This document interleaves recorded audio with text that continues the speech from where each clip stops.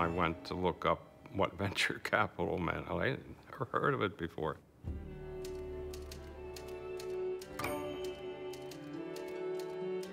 The risks were just enormous. They came to me with no business plan. Willing to risk everything. You have to be a street fighter.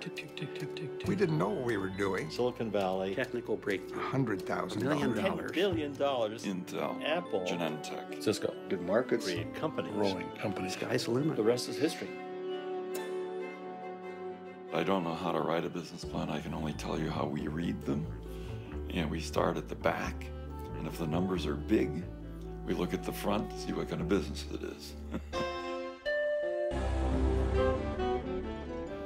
You have to look at the way conventional wisdom works and abandon it. No one has ever accused me of underestimating myself. Jobs and Wozniak came up to see me. Steve Jobs is a national treasure.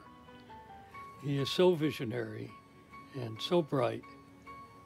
I had to fire him, though.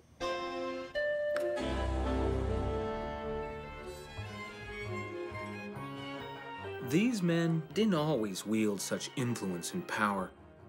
In the beginning, they barely knew what they were doing.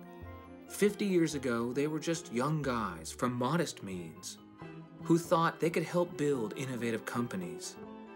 This is the story of a handful of men who stirred up a revolution in finance and technology because they saw opportunity where others only saw risk.